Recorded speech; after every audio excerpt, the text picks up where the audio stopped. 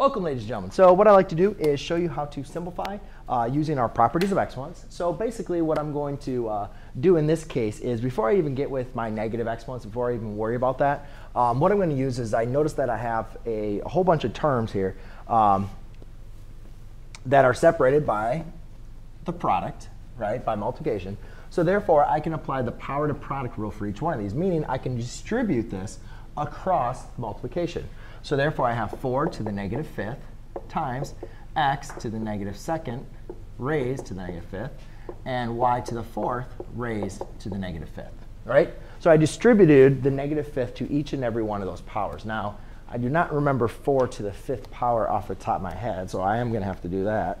Raised to the fifth, that's 1024. OK, should remember that. So now, let's go ahead and distribute this. So before I even get to this, I'll explain that one in the next one. So I have 4 to the negative fifth. Here I have x.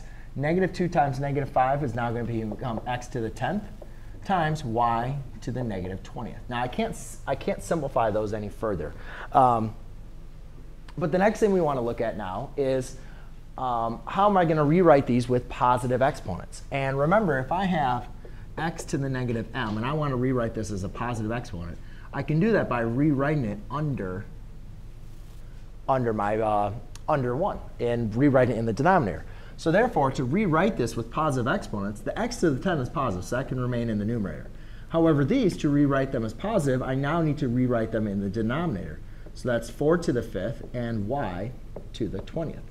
Now I can simplify 4 to the fifth as 1024. As long as it's in the denominator, you're going to have it be positive. So there you go, ladies and gentlemen. That is how you simplify using your rules of exponents. Thanks.